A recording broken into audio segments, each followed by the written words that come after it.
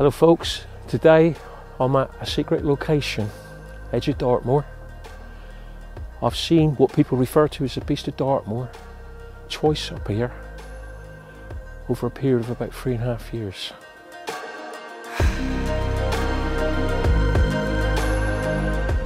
The first time was about 3 years ago. It was in a small field.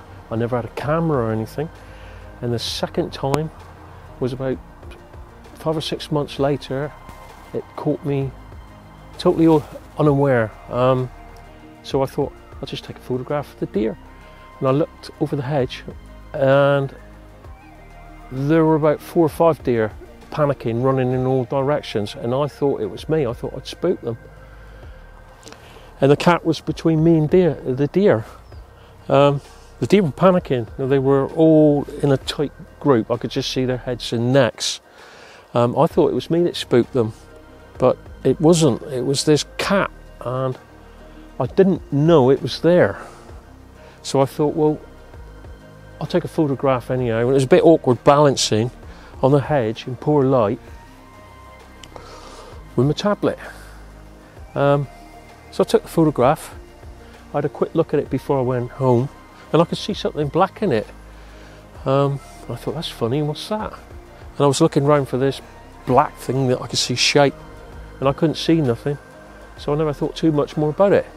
When I got home, I had a look at it, and it was a black shape. It was between me and the deer. I suppose I must have been about 15 foot away from it. And that's where the deer were panicking.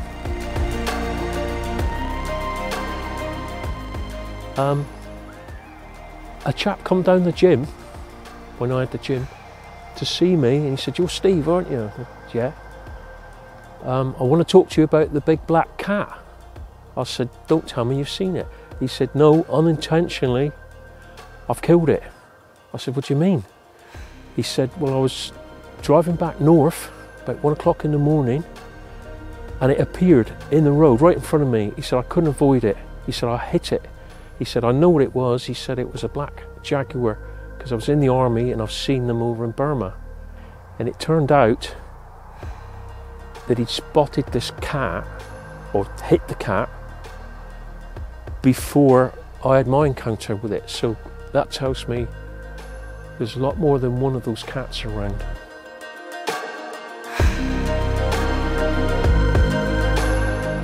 Back in the 70s, when they closed Plymouth Zoo, there were 5 cats that were brought up here.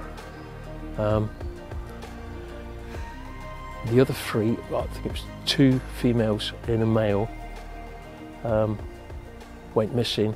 Whether they were released or escaped or what, no one's really sure, but it wasn't against the law back then to release them.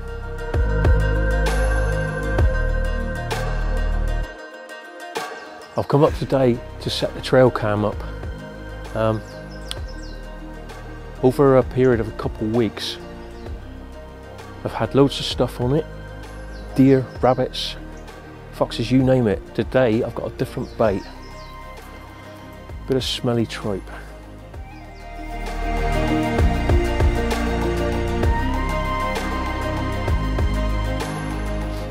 Whoa.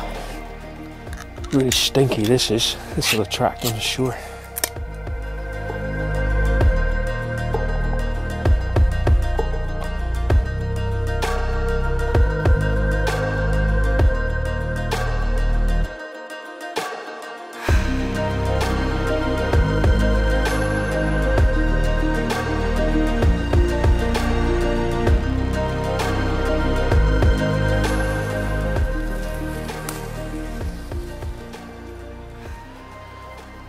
No luck yet, folks, on the trail cam, but stay tuned.